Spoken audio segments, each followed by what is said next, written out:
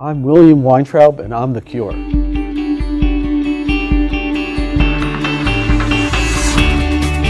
I would say his dedication and enthusiasm for the cause of heart health. He's a cardiologist, been in cardiovascular medicine for years, and is truly dedicated to helping all of our friends and neighbors become healthier or stay healthy. I've been involved with the American Heart Association for over 35 years. I first became involved with the American Heart Association doing research. My very first grants were from the American Heart Association. I've been going to the annual meetings of the American Heart Association since the late 1970s. And he's willing to take that dedication into the political sphere and into the public sphere, and to advocate for heart healthfulness, for stroke prevention, and so on. I would like to think that every person can make a difference, and I hope that I've made a difference. What's really important in making a big difference is for all of us to come together as a community. As together we're much stronger than what any one person can hope to accomplish.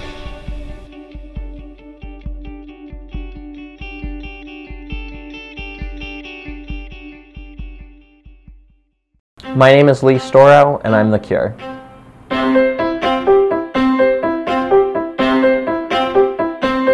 I was the youth liaison to the Advocacy Coordinating Committee here in North Carolina when I was an undergrad. I actually spent a lot of time helping to build and advance the social media platforms that we had here in North Carolina for our advocates. He has served on numerous committees at the national level, done things that those of us maybe at the state level haven't gotten to do, but he has. And so he is incredibly versed and so knowledgeable about the issues. You really can make a difference. One person speaking up, whether you have a history of illness and heart disease, whether you're a healthcare provider, or whether you're just passionate about health policy, can really impact the policy decisions that are made in our local communities and in this country. And the more folks that we have at the table contacting their legislators and speaking up, the better policies that are going to get passed. Lee's greatest attribute as a volunteer has to be his energy. He comes full forward to everything that he does for us. I was really lucky because my volunteer experiences with the Heart Association really helped me figure out what I wanted to spend my career doing. And I continue to be involved today. I've been to State Lobby Day and Federal Lobby Day in the past, and definitely plan on staying involved in the future.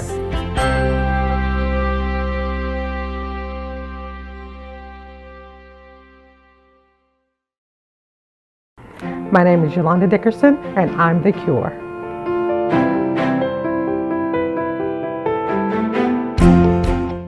My volunteerism started as a way of thanking my mother for all the hard work she went through, taking care of me when I went through my heart disease as a toddler. Actually, I started out doing heart walks with my company, and heart walks grew into meeting some amazing people like Sloan Garner, and her getting me involved in public service announcements and such things I'd never thought about doing before. And that kind of grew into meeting Betsy Vedder and several other key people, and getting involved in the advocacy end of it, and going to state lobby days and national lobby days, and learning how laws are made and how we could affect change.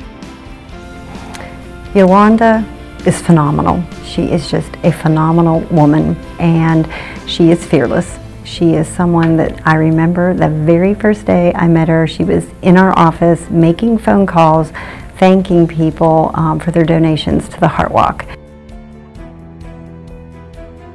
And so she exhibits incredible leadership among her peers. She recruits other advocates. You name it, she does it. So there is no one that is as deserving as she is for this award. But I've had to deal with it personally with my own heart disease, and having to see family, friends of friends who have been impacted by heart disease and stroke have made me even more adamant about doing whatever I can on my end, some small contribution to increasing research or affecting laws that make people healthier throughout the state and throughout the country and the world.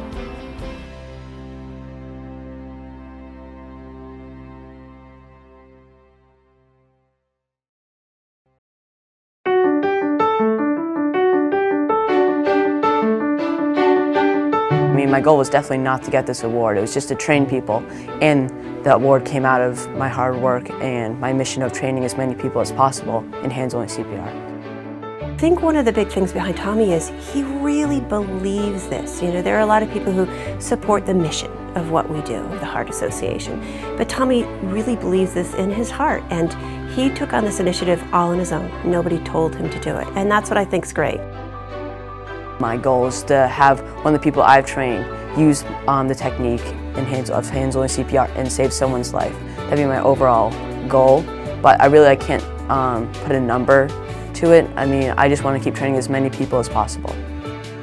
The power of one really was what it was. You know, that everybody has the possibility to take action on an issue that they care about, and Tommy did. There's only 2 steps to it. One, call 911, and 2, push hard and fast in the center of the chest. It's just very simple, and the 2 most important steps. And at least if they know what to do or they heard of what to do, and they step in and do something, that's the most important thing, because there's no chance of them surviving if no one steps in and does anything.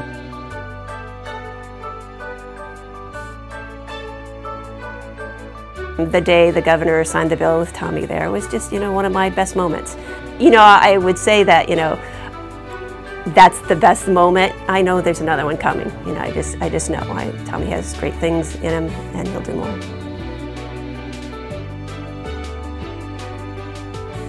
And you know, one of my favorite quotes that I heard a friend of Tommy said to them is that someday, somewhere, someone's going to live another day because of your efforts. And I don't doubt that a bit, and I doubt that it's going to be just one person. I mean, how can you train 600 people in CPR and not save a life or more? I'm definitely not done, no. I'm going to keep going throughout my high school career and try to train 1,000 people and beyond that, hopefully.